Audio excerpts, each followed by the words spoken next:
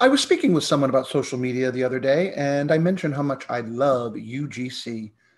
And he replied, I think my cousin went there. Do they have a good digital marketing program?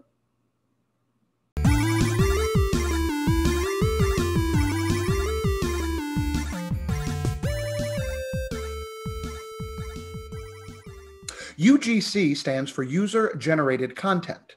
And it's any content, whether it be text, video, image, reviews, etc., that are created by people rather than by brands. As a brand, you should love UGC because it scores higher in the algorithms for across the board for any social media platform. It promotes authenticity.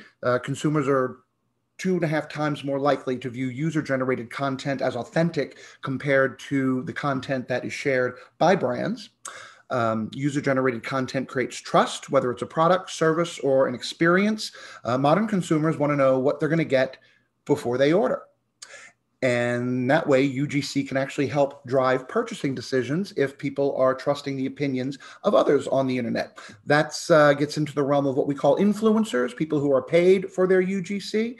But in a native, organic sense, UGC is the best type of content for social media. And I'll give you a couple of quick examples. One that Coke did, which was to start putting everyone's name on a Coke bottle. So whenever you came across a Coke bottle with your name on it, you would snap a picture and say, hey, look, Coke has my name on it. And that generated tons of UGC for Coca-Cola. But you can come up with another different idea for your business that relates to your brand and your customers.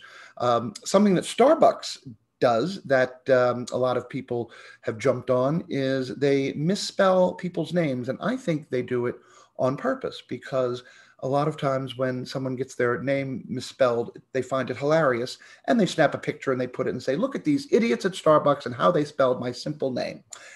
But what's on each of those posts? The Starbucks logo. So they're getting tons of exposure by screwing up, basically. So figure out creative ways to come up with UGC, user-generated content, using your brand, and watch your social media engagement grow. Please smash that like button down below, comment. Let me know what types of topics you'd like to see explored in future social media minutes. Subscribe to my channel and have a great day. Thank you for watching.